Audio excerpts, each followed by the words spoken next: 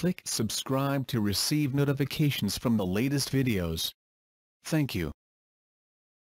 R.J. Barrett picks Duke Blue Devils. R.J. Barrett could have been mentioned amongst the names John Wall, Anthony Davis and Karl-Anthony Towns. Instead, the #1 player in the class of 2018 is headed to play for Coach K and the Duke Blue Devils. Duke has been perceived by some analysts as the favorite for Barrett for a long time, but Kentucky was very much a major threat in his recruitment. The Oregon Ducks were also in the running. After blitzing Cal's USA U19 team this summer to the tune of 38 points and 13 rebounds, Barrett brought disappointment to the Kentucky coach yet again. Barrett's commitment has major implications to the college basketball world. First of all, it means Duke is going to be very, very good in 2018-19.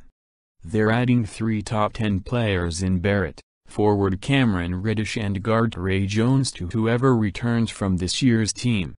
Barrett and Reddish in particular might form the most talented freshman wing duo that college hoops has ever seen. Second, there is a lot more added pressure on Cal to finish this recruiting class strong. Top 10 point guard Emmanuel quickly on board, and his commitment should help the Kentucky staff prize Ian Williamson away from Kansas and his home state suitors. Additionally, Calipari is going to want one of Quentin Grimes or Keldon Johnson, along with 7-footer Ball for this class to end up where he wants it. Kentucky isn't the perceived leader for any of the last 3, but if anyone can get it done, it's California. Crossing off that checklist will certainly be a tough task. Look, let's call it what it is. Barrett's commitment to Duke is a heartbreaker. The kid would have been awesome at Kentucky and is going to be awesome in Durham.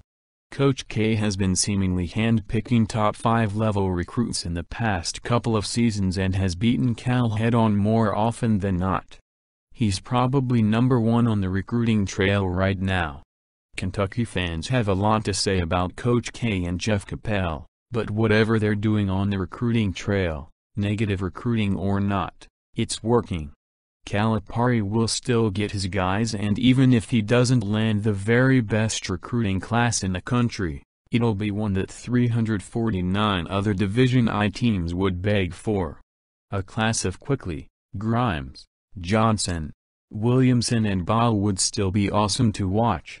Add that to Quade Green, Jamarl Bakar, one of Jared Vanderbilt/P.J.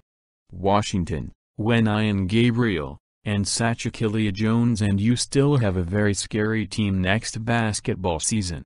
It may not be the super team that Barrett would have made it, but a top contender nonetheless. That's the best case scenario right now. It's a long time before we ever get to see any of these guys play in college. R.J. Barrett is the safe bet to be the #1 NBA draft pick in 2019 and will be an ESPN darling playing for Duke. The good news is that there's a beast down in South Carolina who the Kentucky staff feels really good about landing. Thank you for watching this video. If you find this video interesting, please like and share to many friends know. Do you have any questions? Please comment below to let everyone know. And do not forget to click on the subscribe button to receive notifications from the latest videos. Goodbye and see you again.